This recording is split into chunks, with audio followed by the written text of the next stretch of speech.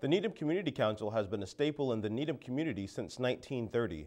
The group strives to support those in Needham who have undermet health, educational, or social needs. And even though a troubled economy has taken its toll on many nonprofit organizations, the Needham Community Council is continuing to help those struggling in Needham through troubled times. Seems like Santa Claus may have come early this year. He flew his drove his van all the way from the North Hill to drop off presents for good little boys and girls in need. Merry Christmas! For years, the Needham Community Council has been helping those in need. And this holiday season, they're not slowing down at all. They've been forging ahead full steam with their holiday toy drive. It's really sort of, every year, it is an incredible time here at the Community Council. We put a call out that we are looking for families, for toys and gifts for families within Needham. Most of these families come from our food pantry, the clients who use our food pantry, but not all of them. It's important to realize, you don't realize the things that go on in people's homes. We have lots of people who are living in their parents' basements.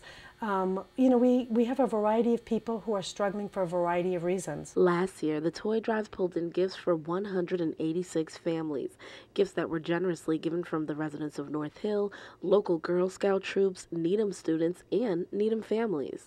One of the things I love is to really see how generous people are in this town. It blows me away time and time again.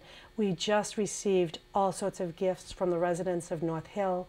Their staff members go out of their way, they do a collection, their staff members go and purchase the items for them. We have an incredible toy gift distribution, and they're a great big part of that. Now, the Girl Scout troops also do collections, the nursery schools. It's really a community event. Gifts are not only given to families in need, but the Needham Community Council makes it their responsibility to make sure everyone is remembered during the holiday season.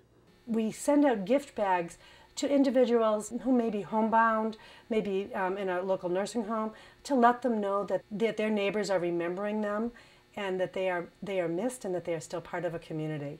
I love a community helping each other because I believe if every community helps each other, then every community will have enough. For the Needham Channel News, I'm Natalie Guthrie.